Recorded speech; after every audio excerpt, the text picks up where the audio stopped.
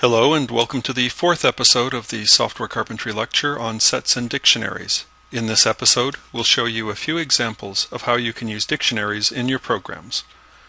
Let's start with the question, how early in the day did we see each kind of bird? Our data looks like this: the date and time of the observation, the birds' names, and an optional comment. We want the minimum of all the times associated with each bird name. We'll use a dictionary with the bird name as the key and the earliest observation time as the value. First, though, let's read our data file and create a list of tuples, where each tuple has the date and time as strings and the bird name. Our function follows the pattern we've seen many times before. We set up by opening the input file and creating an empty list that we'll append records to. We then process each line of the file in turn. Splitting the line on the hash character and taking the first part of the result gets rid of any comment that might be present. Stripping off white space and then splitting breaks the remainder into fields. To prevent trouble later on, we check that there actually are 3 fields before going on. An industrial strength version of this function would also check that the date and time were properly formatted, but we'll skip that for now. Once we're done our check, we append the triple containing the date, time, and bird name to the list we're going to return.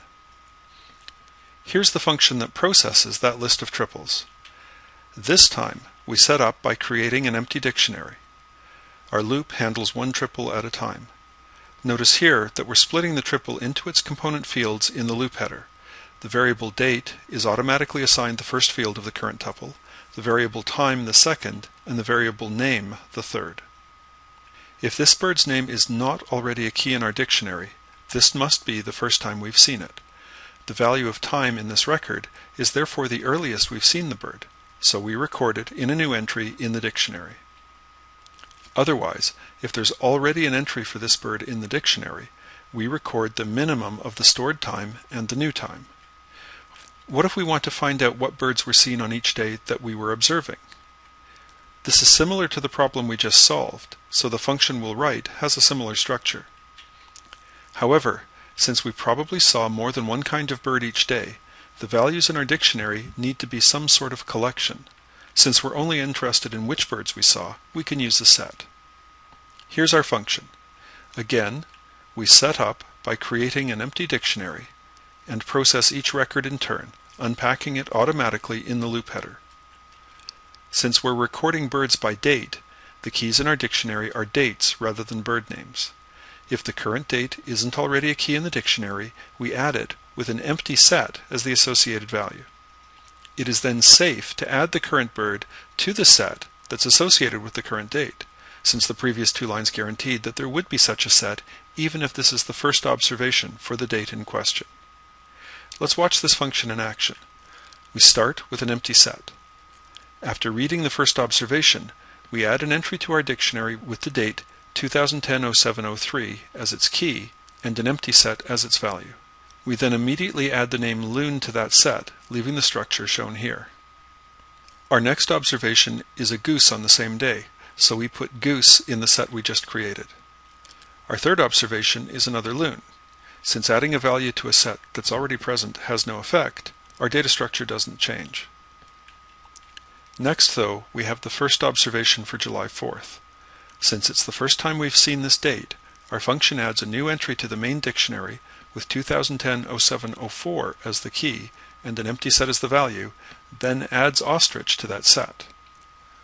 Finally, we have another damn loon, which goes into the second of our sets. For our last example, we'll find which bird we saw least frequently. Actually, we'll find which birds, since 2 or more may be tied for the low score. One way to solve this problem is to do 2 passes over our data. In the first pass, we find the minimum value in the dictionary. In the second, we find all the keys that have that value. It's relatively easy to combine these operations, though, so we'll do the whole thing in 1 pass. We'll assume that we already have a dictionary of bird names and total observation counts. This is the skeleton for our function. As usual, it contains some setup code and a loop. The setup code creates a set to hold the names of the birds we saw least frequently. It also creates a helper variable called number, which holds the current low score. These values are just placeholders. We'll see in a moment that they are overwritten the very first time we process any real data. Inside the loop, we have to handle three cases. If our result set is empty, then this must be the very first bird we've processed. In that case, we record its name and set number to the number of times we saw this bird. This case should only execute once, since after it runs, the set called result should never be empty and number should always be greater than 0. In our second case, the number associated with the bird we're processing is a new minimum. When this happens, we throw away the set of birds we've seen so far and replace it with a set containing only the name of this bird and assign the new lowest score to number. Finally, if the count for this bird is the same as the current lowest score, we add this bird's name to the set of birds with that score. There isn't a branch of the if to handle the case where the count for the current bird is greater than the current minimum, since there's nothing for us to do in that case. Let's watch this function run. Our input dictionary has 3 entries. We initialize number to 0 and result to an empty set. Processing the first entry in the dictionary takes us into the first of our 3 cases. Number is assigned 3 and loon is put in our set of birds. The second entry has a new minimum count, so we replace both the value of number and our set.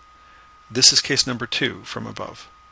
Finally, the third bird's count is the same as the current minimum, so we just add it to the set. We hope these examples give you an idea of what you can do with dictionaries and how useful they can be.